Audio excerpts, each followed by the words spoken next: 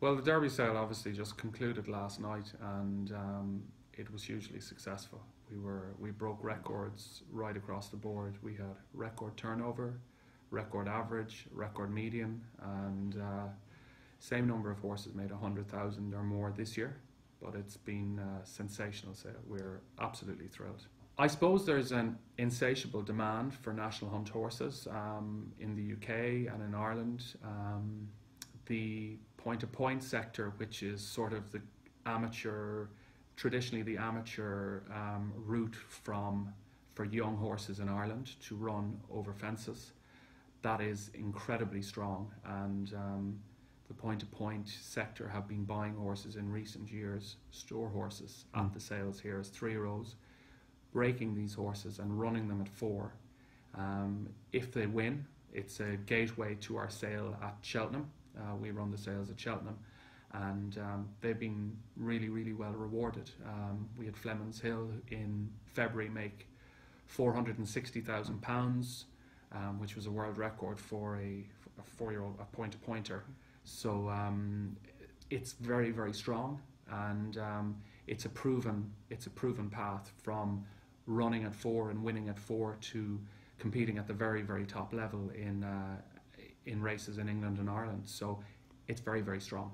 Let's talk about the French horses. What could we say about French horses of this year's sales, Derby sales? Well, again, insatiable demand for French horses. I mean, nearly 16% of the catalogue were French breds. I think it's rising all the time. And they sold particularly well. 9 of the 33 horses that sold for 100,000 or more were French bred.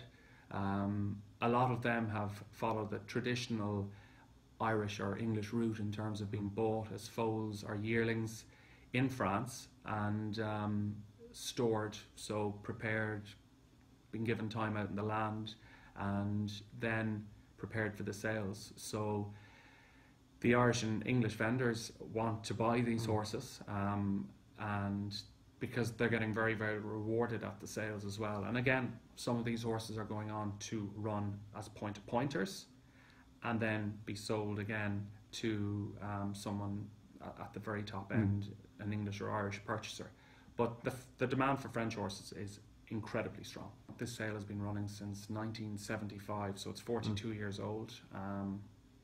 Yesterday was the last 2 days have been the best sale in the sales history, and you're guaranteed to have all the best buyers in the UK, from Great Britain and Ireland, competing for the best stock in the sales ring. So the catalogue is obviously well distributed. Like any auction house, the catalogue is well distributed to all the buyers and it's well marketed. But it's established, this sale is established as being the sale for purchasers to buy high-class horses. We've had more stakes winners than any other sales company of its kind. We get more 4-year-old point-to-point winners than any other sale of its kind, and the facts are we get the winners every single year. And for French breeders or French pinhookers or people who are interested in selling, you know, once you've a good-looking horse, buy a good, strong sire that's athletic and has a pedigree, you will be very well rewarded here.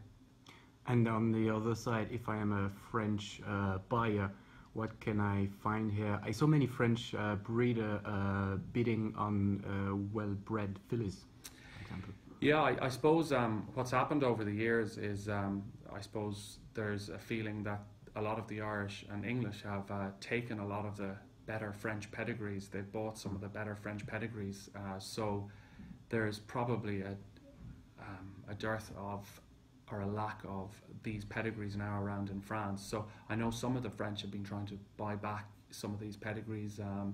We've had Hervé Bunel and Mr. Papo come to our breeding stock sales over the last number of years, trying to buy some foals as well.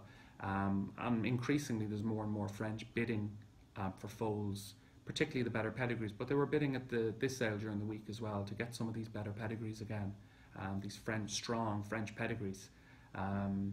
So, you know, whilst the traditional 3-year-old story is somewhat foreign to the French, certainly there's some extremely strong pedigrees. I mean, we had that filly make 155,000, which had an extremely strong pedigree. The Scirocco filly, she made 155,000.